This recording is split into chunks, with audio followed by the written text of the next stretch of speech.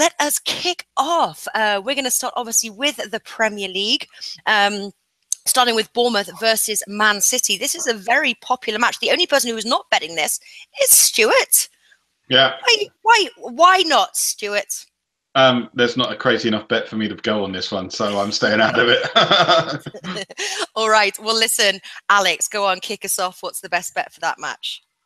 Actually, this is my banker for the weekend. We started really good strong with the banker. Yeah. I think that Manchester City, if they want to be the contenders for the title in the Premier League, every match should be a must-win for them, and they should bounce back after the draw match with Everton from last round, and should really win this match in style. So they have the power. They have a great attacking firepower. They have huge players. They have a really good coach. I think that they will do a really good job this year. Bournemouth, they didn't impress me in the first two rounds. So I'm going with Manchester City minus 1.5 at 1.92.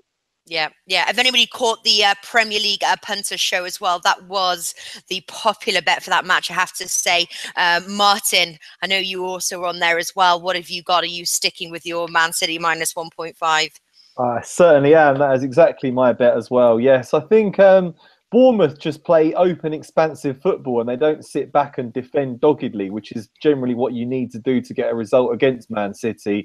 Bournemouth are the sort of team that likes to come out and attack, and it's resulted in them getting thrashed by Man City recently. They've lost 2-0, 4-0, 4-0 and 5-1 in the 4 games since being promoted. So I think we're going to see another game like that. So yeah, minus 1.5 for me as well. Yeah, full house, guys. Man City minus 1.5. Okay, next match we've got is Crystal Palace versus Swansea. Interesting. Stuart, one of your own. You're a bit low on the bets this week. You've kept it low, but what are you going for? Crystal Palace, Swansea. Well, last week I thought I'd stick a few extra ones in there that my system hadn't picked out and I thought were good. And unbelievably, they were the lowest odds ones, and those were the ones that didn't win. So my 1.8 on Athletic Bilbao to win in the second half, that was nuts, and it didn't win against 10 men. What can you say? I'm sticking to just my system bets this week, and I'm keeping it short and sweet. And Swansea to win this one at odds of 4.41 with Pinnacle. Going in big, going in strong right from the start. Wow, that is strong. Natalie? You know what? I prepared all my tips from yesterday's Premier League punters. Yeah, but my wife said, "Let's go to the doctor. Let's go to the hospital." So I couldn't make it on the show. I have all those written here, and okay, it's not from the best tips, but if I 100% agree with Stuart, but I was going more conservative. I was going Swansea plus 0.5 at 1.96. Okay, yeah, that's not a bad way to play it. I've got a feeling a big man may be on Crystal Palace there, so you've got a head-to-head. I think Big Man is watching. Shout out there. Are you going for Crystal Palace? And if so, why? If my memory serves me correct. Yeah, Big Man was on Crystal Palace. Yeah, that didn't rate Swansea very much. So you guys, Swansea on the road, you're confident. I like the way Alex has played it. Stuart, obviously, but listen, he can't argue with his profits. So you know. The big ones won last week. It's very true. Okay, Watford versus Brighton.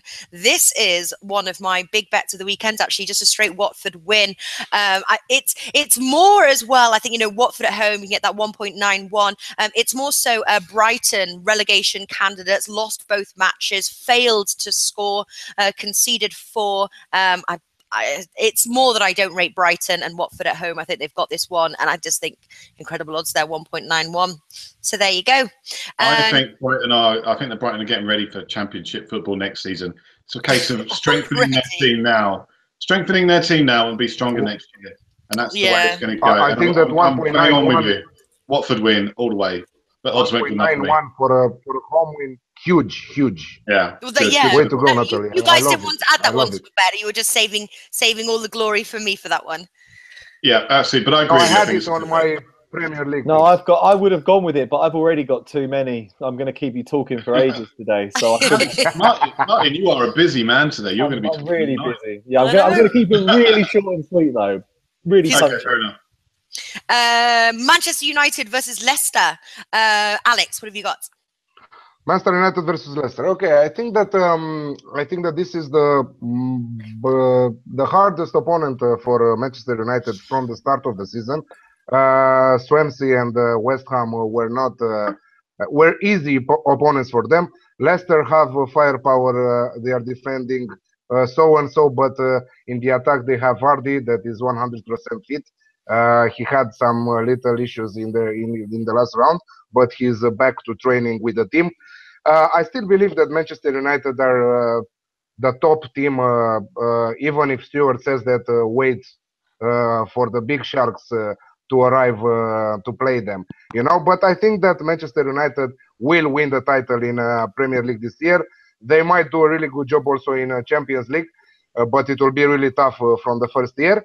So I think that Manchester United and the over 2.5 goals, because I think that we have a really good match here for a goal fest.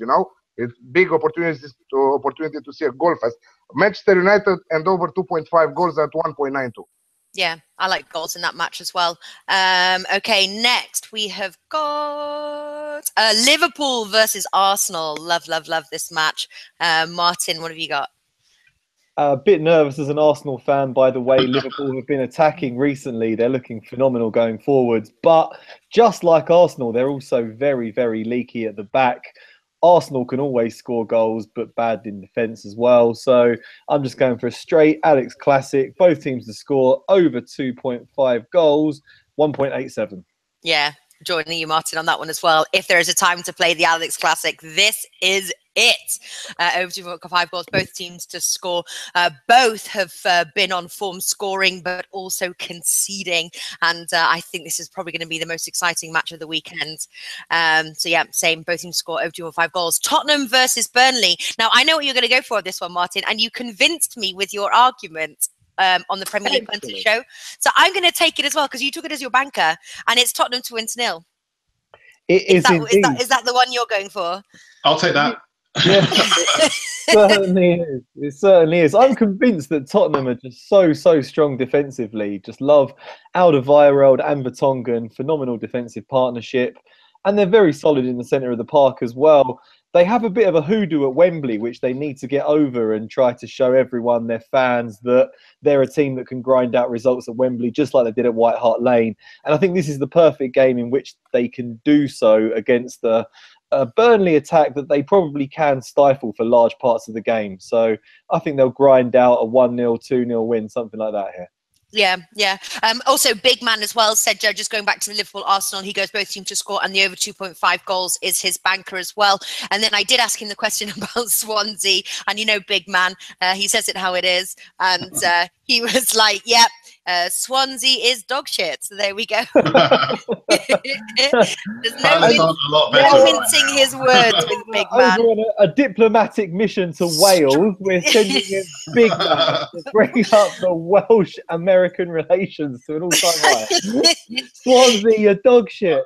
Straight up. I'm going to Wales next month. I've got to be nice. So well, listen, with those odds, let's wait and see. That's the great thing about football. Okay, I think that wraps Premier League up. Yes, it does.